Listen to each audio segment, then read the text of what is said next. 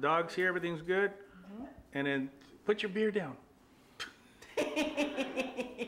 And then 3, 2, 1, go. Hello, everybody. I'm Tane.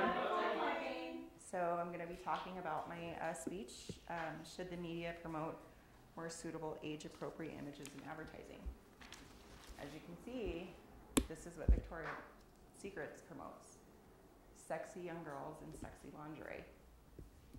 So this is what we're going to talk about. In today's society, there seems to be a substantial emphasis put on body image. Advertising, social media, television, and magazines are filled with images of flawless ideologies of perfection. It's common practice to airbrush photos using heavy filtering and computer-generated imaging to achieve the perfect image. Television and magazines are brimming with advertisements of women and young girls who are tall, thin, and have perfect, flawless skin and hair, or young men who have impeccable, muscular physiques and perfectly coiffed hair. Advertisers are using sexuality to sell all types of products to the masses that they cannot live without. Victoria's Secret's catalog is lined with extremely sexy young girls who are beautiful and flawless, wearing only seductive lingerie. It's difficult to distinguish if Victoria's Secret is selling sexuality or undergarments. With this type of sex appeal being portrayed in a catalog, what kind of message does this send to our young teens and women? Some adolescent girls who are already plagued with a negative body image could conceivably view these types of images and begin having thoughts of self-doubt and insecurities. Negative thoughts about body image could lead to body dysmorphic disorders, or even worse, case scenario, suicide. The Teen Health and Media indicated in a 1996 study that the amount of time an adolescent watches soap operas, movies, and music videos is associated with their degree of body dissatisfaction and desire to be thin. One study reported that by age 13, 53% of American girls are unhappy with their bodies.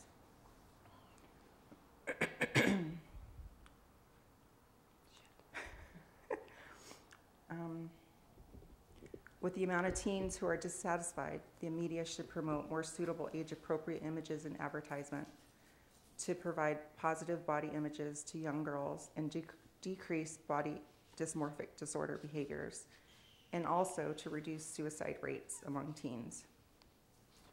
The ideal body size for women has increasingly become thinner since the early 1900s.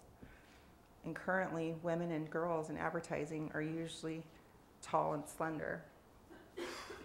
The Media Smarts Canada's Centre for Digital and Media Literacy states that there has been a progression towards thinner and thinner models in ads and magazines.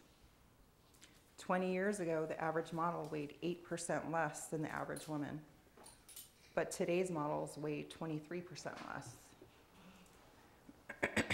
When impressionable adolescent teens are overloaded with these types of images, it can weigh heavy on their self-esteem. This type of imaging can influence their own thoughts, and they should look like these perfectly airbrushed models. And when they make these types of comparisons, they become depressed. In recent years, there have been some efforts in the magazine industry to buck the trend. For several years, Quebec magazines have consistently included full-size models in their magazines, and Chatelaine has pledged not to touch up photos and not to include models younger than the age of 25. This is a step in the positive direction to help alleviate self-esteem and body image issues for teens. And Miranda, Herbert, Ferrara indicated in her article on body image that positive body image is linked to an awareness that appearance is one part of a person's identity or character, and to a mature sense of what really matters and what does not in evaluating an individual. Sometimes a negative body image has a cataclysmic effect on a person's life, and it can consume them to the extent of obsession. This obsessive behavior is known as body dysmorphic disorder, or BDD. BDD is defined by the American Psychiatric Association in its Diagnostic and Statistical Manual of Mental Disorders as a condition marked by excessive preoccupation with an imaginary or minor defect in a facial feature or a body part. And those who suffer lose valuable time with regards to their social lives, their careers suffer, and personal relationships suffer because of the amount of time they waste obsessing over imagined deformities or defects. According to Dr. Lynette Small, BDD is a mental condition that affects approximately 1% of the population and exists in both men and women, and it's usually underdiagnosed. And it can coexist with other mental conditions such as depression, substance abuse, eating disorders, and a variety of anxiety disorders. People who suffer from BDD can use positive techniques to help combat the effects of this disorder by limiting their time viewing magazines and television, because these could be potential triggers for their compulsion. They can also receive clinical treatment for their mental health from a mental health professional who can prescribe medications to also help combat the effects of the disorder. Also, limiting time in front of the mirror could also help keep the obsessive episodes at bay. Advertisers could also help combat this disorder if they would promote more realistic images in their advertising. The majority do not look like the images that they are portraying.